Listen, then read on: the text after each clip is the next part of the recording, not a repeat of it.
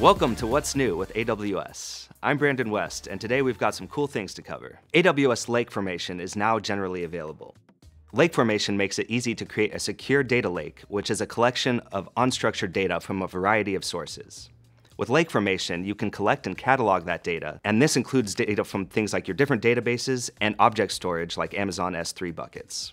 You can then clean and classify this data using machine learning, add fine-grained security permissions to protect your most sensitive data, and then combine that data with services like Amazon Athena and Amazon EMR to gain valuable insights. I'm really excited about this next announcement. The AWS CloudFormation coverage roadmap is now publicly available.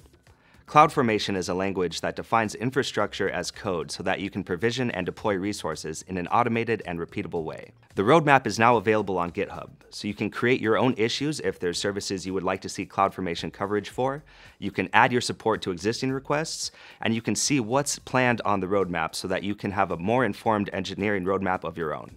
We have a couple exciting announcements about AWS Amplify as well. AWS Amplify is an opinionated development framework that makes it easy to build web and mobile applications and add AWS services to them. You can now use the Amplify Add Predictions command to easily configure these apps to include machine learning capabilities using services like Amazon Transcribe and Amazon Textract.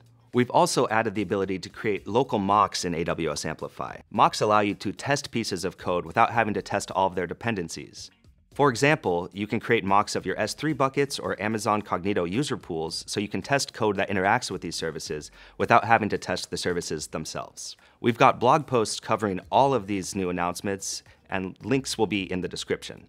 That's all we've got for this week. Thanks for watching.